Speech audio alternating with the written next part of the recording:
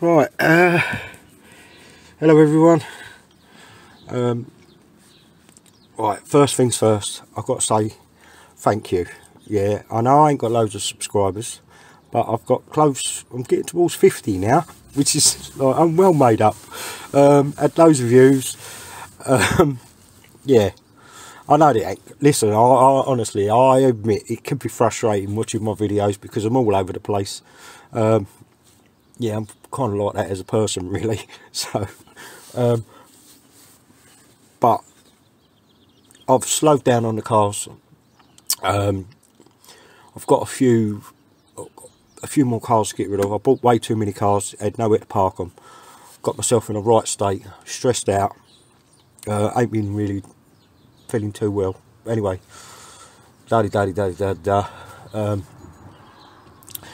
anyway, so the Peugeot Boxer, we've got a problem at the moment with it.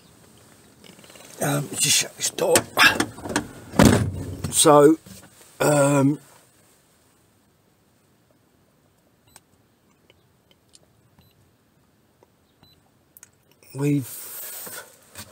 gonna have to put my glasses on. It's just a lot. I mean, the van has been running brilliantly. I've had no issues with it. However, in the last couple of days, the engine management light's been coming back up, but it's been running okay. However, I don't want to clear it, sorry. Right, what am I doing? Sorry. Right, so we want to read our codes. It's given me throttle position sensor, switch A and B. Right, so let's see if I turn this straight. I had this problem.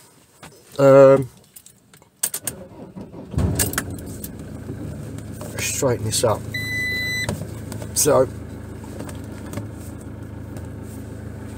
I had this problem before, exact same problem, and it turned out it was the earth connection on the battery that was causing the problem. So I'm going to check that again and see where I am with that. Now, what I will say, if we go back, right,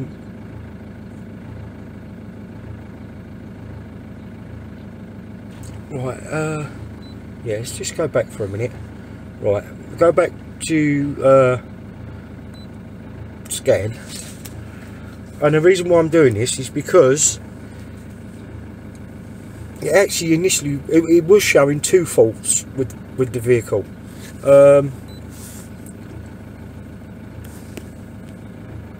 Right, let's read the codes again, because it also says, yeah, right, so see, this is what I can't really understand, because I did actually put this on.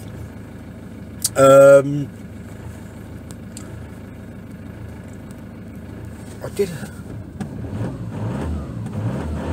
So I mean, it's running lovely, but I don't see it.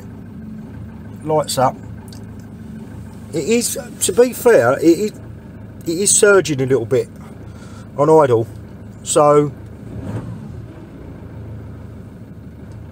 I'm gonna change the. I'm gonna do a service on it, because I know the filter. The last time I done a service, I didn't change the diesel filter, and I know I should have done.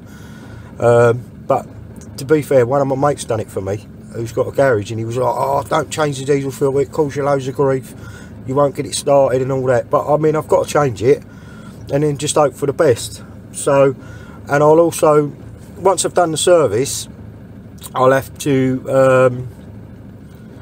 I'm gonna have to check the, yeah, see, it's not running right, but that happened before when the earth strap was not working on the battery, so I'm obviously going to check that as well.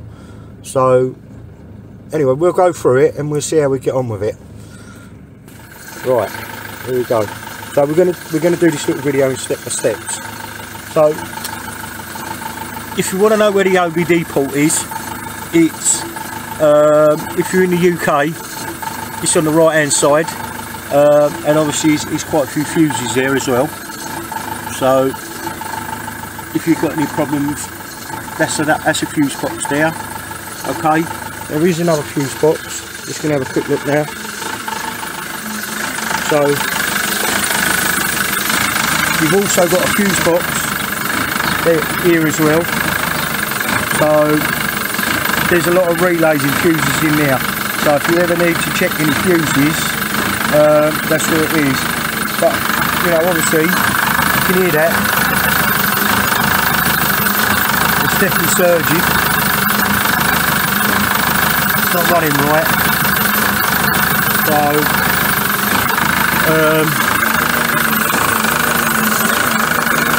I don't know. I think I'm going to have to stick to the throttle body at some point. You see, anyway. Oh, sorry. Right. So diesel filters over here, obviously. So if you're looking at the van, see how that's a diesel filter. Obviously, air filter here. I mean, all the coolant. I mean, it does need a top up on the coolant. I know that. But other than that, I mean, this van,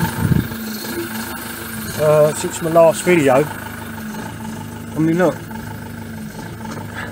don't know if you can see that, but this van's only done 40, well, focus is not great, I'm sorry, but it has done 45,000 miles, and this is a 2007 van, so, you know, for an old van, yeah, she ain't done many miles. But anyway, right, I'm going to get this service. Yeah, it's not running right. We're going to have to try and find out what's going on. Let's get it serviced, I suppose, and see what happens.